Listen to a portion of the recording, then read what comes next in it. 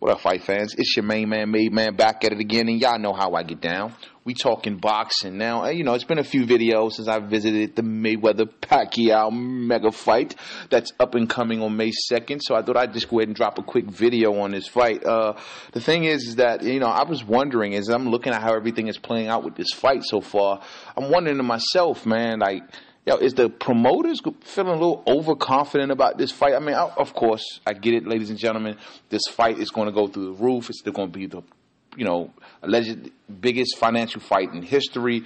This is going to be big. I'm not denying that one bit. It's going to make a lot of noise. We all know the world is going to stop on May 2nd. But the fact still remains that nothing is guaranteed. You know what I mean? I'm looking how they're doing this fight so far, and it's not been the greatest. You know, I mean, it's been piss poor in promotions. You know, we didn't see any kind of lot of press conference. They had that one press conference, but not a multi-city or multi-country press conference tour. You know, we didn't see any of that nature.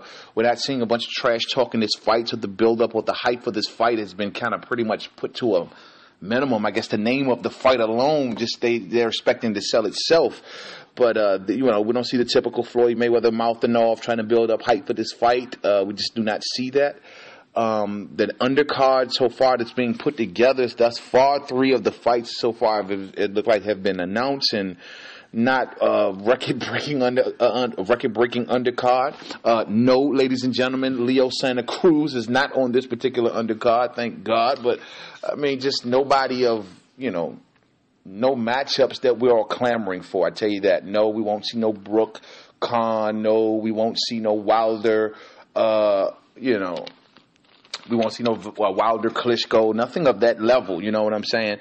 But however, the fights that have been announced thus far, we're talking Chris Pearson, who is a Mayweather Promotions fighter. Chris Pearson, who's 11-0 with 9 knockouts. He will be fighting Saeed El Harak, 12-2, 2 draws, 7 KOs. Never heard of him. You know what I'm saying? To be honest with you, I never heard of Saeed El Harak. I will look more into this gentleman, this guy, as the fight approaches, but never heard of this guy. You know what I'm saying? And, of course, the highlight of the undercards, you got Vasyl Lomachenko versus Galimir Rodriguez. And that's, you know, it's going to be good to see Vasyl Lomachenko hop up in the ring again. But once again, not a matchup no one's talking about, no one can care really much about. Then, of course, you got Jesse Hart. And Jesse Hart, at this present time, his opponent hasn't been announced. It's an undisclosed opponent. So, but either way, you know, no one's clamoring for none of those fights. Of course, they're not looking to pay much for the undercards, I guess, given that this money, the main event is going to be paid so much money. Pacquiao and Mayweather is going to be paid so much money. I guess they're not trying to lose much on the undercard. But goddamn, what a piss poor undercard, piss poor build promotion, you know, promotion tour. They're just banking on this fight just selling itself. Right, maybe rightfully so. I don't know, but it just seems to me a little bit of overconfidence here. I mean, especially, you know, they're rising the prices up on the pay-per-views with, from what I'm hearing, $89.99 for standard, $99.99 for HD, and of course, in America, we all got to have HD. So, I mean, I just, you know, they're really banking on people paying that amount of money with a piss poor promotion and a piss poor undercard. No one can really care about the undercard. We all want to see the main event. But that's what happened, I guess, when you got a fight that was 5 years in the making. You know what I mean? It just, you don't need much to do it. These two fighters are just squarely focusing on training and training only. It seems as, you know, at least to the public, or at least to what Floyd Mayweather is looking to put out there, it looks like he's on some power training type shit. You know, we know the Ariza, the Heredia mix up. We know now we see him chopping wood, going old school with it. You know, it looks like he's working on a lot of power. I mean, at least he wants to put that out there. Maybe he's not on the low. Who knows? You know how the games that Floyd Mayweather plays. But I don't know, man. It just seems to me they're just a little overconfident with this fight.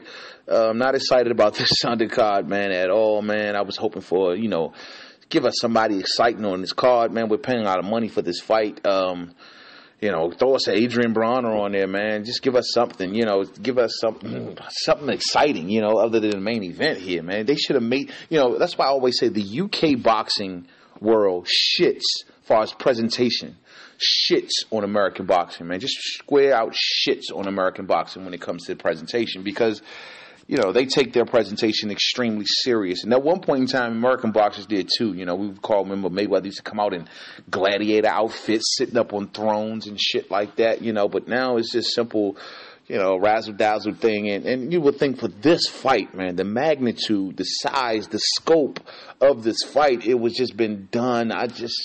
I don't want to seem like I'm complaining. I'm happy to have the fight, but goddamn, man, I wanted explosions, man. I wanted fireworks, man. Fuck that, man. I wanted an excited undercard. I wanted all of that because I waited 5 years for this fucking fight and for the buildup that's going on. As we're getting closer, we seen a commercial come out, this week? It was all right, I guess. It wasn't the greatest commercial, you know what I'm saying? And, we know that HBO and Showtime are both putting together little documentary-style things for each fighter. But at this particular time, man, here we are on April 8th, and the fight is May 2nd. And just the build-up has just been kind of crappy, man. If you're not really part of on the YouTube world or really follow the sport of boxing, follow a lot of blogs like this one and others, you won't really have the inside scoop or really know what the fuck is going on here. You know what I mean? So...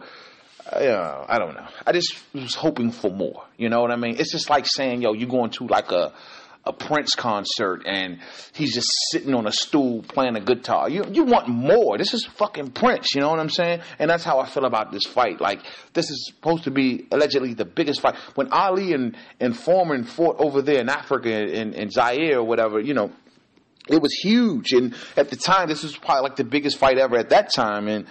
But they made it such. It was an event, man. Everything that they did was noteworthy. It was history making. We can look back at that time now and see documentaries and see the buildup of that fight and all the things that those fighters were going through. For this particular fight, we got some training videos out there. We got the press conference, sure. A couple interviews here and there, but nothing big, man. Nothing big. You know what I'm saying? I want this to be big. Really big. But right now, it's kind of small. I don't know. Maybe I'm overwishing. Maybe I'm just asking for too much. But goddamn, man. American boxing, presentation-wise, UK boxing is slapping us around, man. And that's just being real talk about it. Promotion, the build-up for this fight should be huge. The undercard should be better. You want $100 for pay-per-view. Give us our fucking money's worth. I don't know. Maybe the main event will be worth it. I don't know if we're worth your $100. I don't know about you guys, but I don't know. If I'm going to spend $100, Mayweather, Pacquiao or not, I don't give a fuck. I want to see some more. I want to see an event. I'm not there to see a bout. I want to see an event when I'm paying that much money. As much as you're charging to sit up in that damn MGM Grand. Thousands of dollars just to sit in the nosebleeds, ladies and gentlemen, at this particular time. So, they're really overhyping it. They're very overconfident that no matter what, that this fight is going to sell just on name purpose alone. So I just find it very interesting, man. Very interesting. I don't know if they're overconfident. What do you guys think? Let me know, ladies and gentlemen. Put it in the comments section, and I'll greatly respond to that. But I just think they're a little too overconfident. Just got to watch out, you know what I mean? Sometimes when you have these fights and you think they're going to hit certain numbers, they don't. So I'm not saying that this one won't. I know this is going to be big. But the bar is set extremely high for this fight. We'll see how this goes. But put it in the comment section if you agree. Do you think the promoters are being a little too overconfident with this fight? Do you think they're building up this fight properly? Are you happy with the undercard? Let me know, man. But then again, it's to the next video. It's your main man, Made Man. Don't forget to subscribe. Don't forget I'm on Twitter at MadeMan511. I will be back in front of the camera very soon. I will be giving my Mayweather Pacquiao prediction video in front of the camera, and I cannot wait for that video. But until then, it's your main man, Made Man, and I'll see y'all then. Peace out.